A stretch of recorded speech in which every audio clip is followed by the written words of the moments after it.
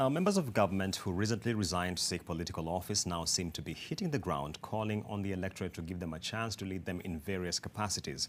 Former mining CS John Munyes, former East African Community CS Aden Mohammed, and the former EAC CEO Halake Wako have thrown their hearts into the gubernatorial races for Turkana, Mandera, and Isiolo, respectively.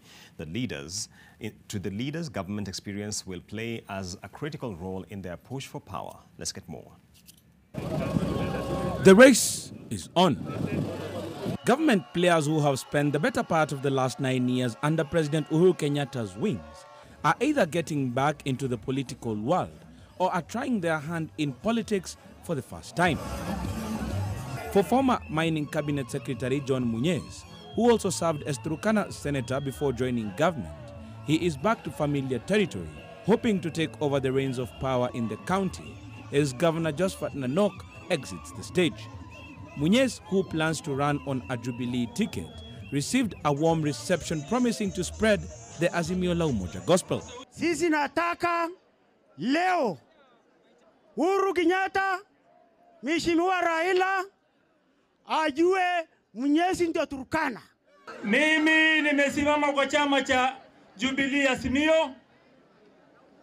Tumeshikana na Mheshimiwa Raila Amolo Odinga, nikiwa na support ya Mheshimiwa Rais, kwa sababu sitaki Waturkana waingie kwa upinzani. Ukitaka kujua serikali itakuwa wapi, angalia pale Munyes atakuwa. Sawa sawa?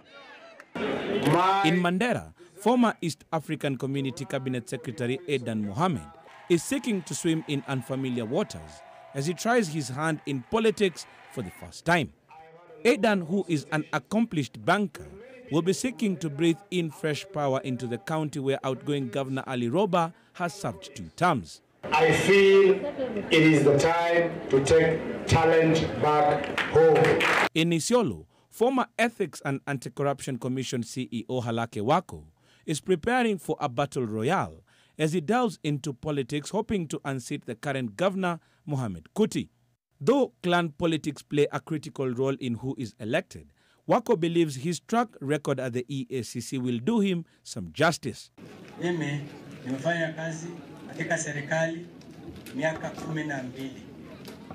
Nimefanya kazi katika NGOs na humanitarian work miaka 18. Kwa jumla karibu miaka 30. Katika hali hiyo yote nimekuwa nikisucceed.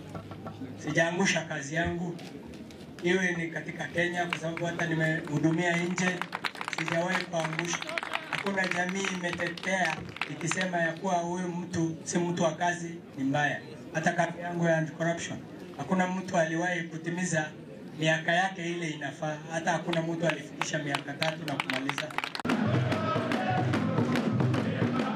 In Nairobi, Makadara MP George Aladwa is now focusing his energies within the Luhya community in the capital, calling on them to come together and cast their votes as one.